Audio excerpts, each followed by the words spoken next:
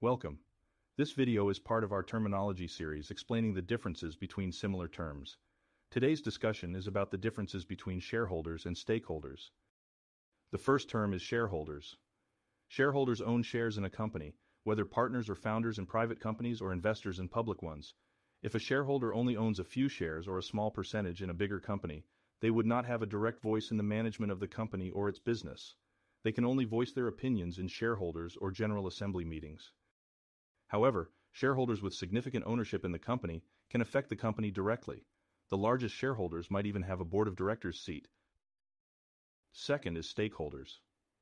A stakeholder is a broader category encompassing anyone involved or affected by the project's outcomes. In a way, all shareholders are stakeholders, but the reverse is untrue.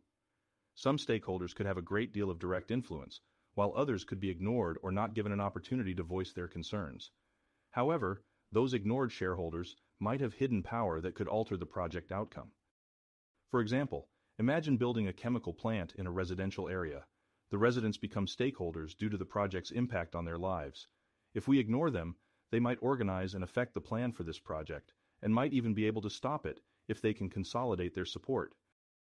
In summary, both shareholders and stakeholders are integral to an organization and its projects, each playing a unique role in shaping outcomes. Thank you for watching. Please let us know if you have any question or comment.